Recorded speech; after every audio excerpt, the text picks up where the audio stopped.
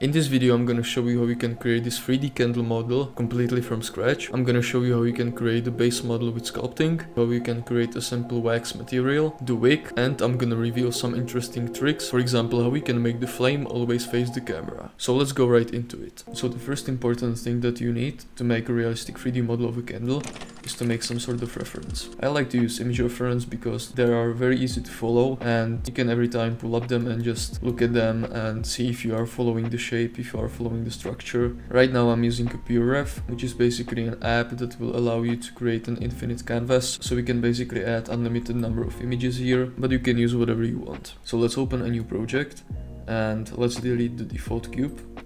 And we want to start with the right shape, because if we simplify the shape of the candle, it's just mostly a cylinder with some details. Now we need to start with the cylinder first and then we add the details later with sculpting. So with Shift A, let's add the cylinder, let's scale it on the Z axis by pressing S and Z. And now we need to apply the scale.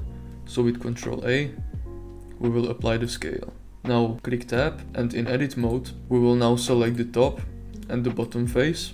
And we will click X and we will delete the faces. Now before we actually start sculpting, we need to get rid of these uneven rectangle faces and we need to set up a square topology. So with Ctrl R, we're gonna add some loop cuts. Let's add 22 loop cuts. Now select the top edge loop and with F3 on your keyboard, search for fill grid command. And do the same for the bottom part. So select the edge loop and we can basically repeat the command with Shift R. Now the mesh is ready for sculpting, so let's go to sculpt mode. And this is the fun part where you can go creative. We will use sculpting to actually create this melting effect and to actually add more details on the surface. So the first thing that you need to do is choose your brush. You can choose from many brushes here, I'm gonna choose this one, and now you can basically start matching the shape of the candle. I would recommend to start by creating the basic shape first, and then creating the details. Now another useful tool for sculpting is the dynamic topology, which is a tool that you can enable right here.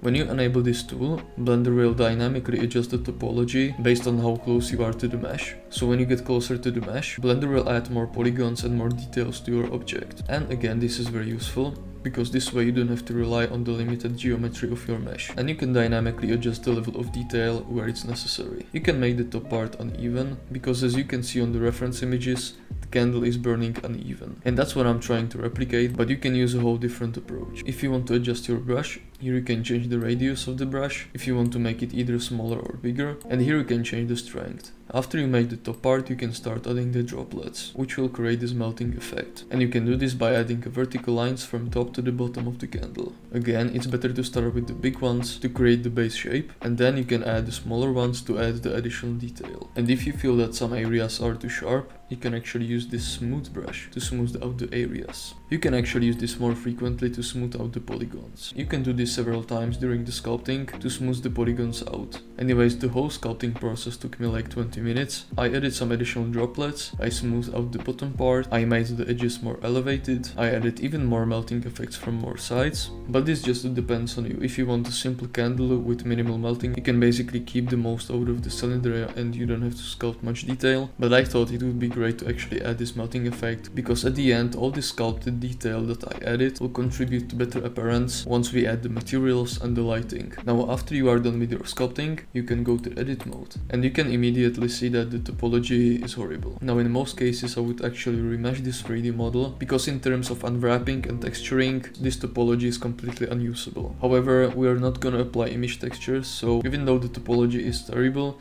we can actually keep it like this. However, if you want to change the topology of the 3D model, you have two options. You can either go to the modifiers, you can add the remesh modifier, you can change it to smooth, now you can just adjust the settings until you get the right results. The second way how you can remesh your 3D model is by going to the object data properties. Here you can find this remesh window and you can choose one of these two remesh methods. But now we want to add the wick. So let's start by adding a simple cylinder, let's move it up, let's scale it only on the X and Y axis. I want the wick to be a little curved, so I'm gonna add some loop cuts. I'm gonna select the top face and I'm gonna use the proportional editing to rotate the top part of the wick. Nice. Now we have the candle, so now when we have the 3D model and we have the wick, let's go apply some materials. So we'll go to shading, select the candle and let's make a quick wax material. So first let's change the base color to something like this. You can of course use whatever color you want, but I'm gonna go with a traditional yellow wax.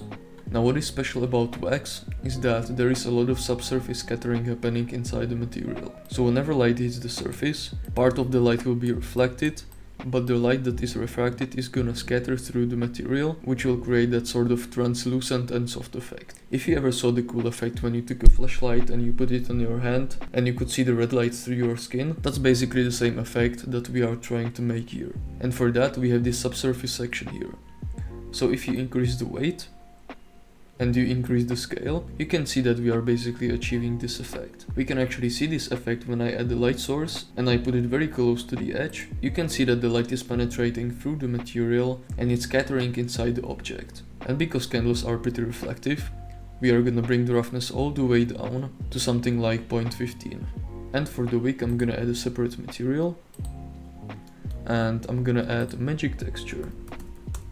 And we will plug the color into the bump node, plug the texture to the height, and then plug the bump node to the normal socket of the principled BSDF. And because the wick is burning on the top, I want to make the top part burned. And we can do this by adding a texture coordinate, taking the generated output and connect it to the separate XYZ node. Now take the Z depth and plug it to the color ramp.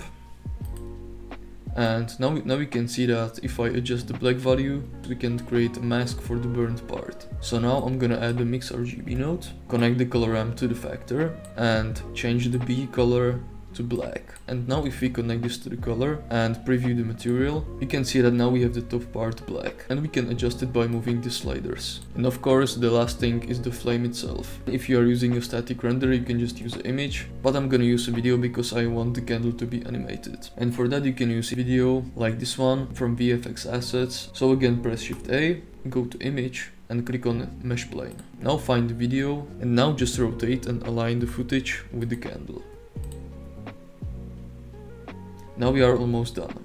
As you can see, I'm using a video for the candle flame effect, but we need to get rid of that black background. Take the color output, plug it to the color ramp, and then plug the output of the color ramp to the alpha channel.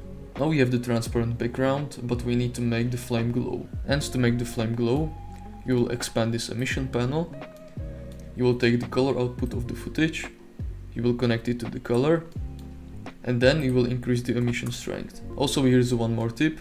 If you have a camera and you want the flame to always face the camera, first you will select the flame footage, then go to constraints and add track to constraint.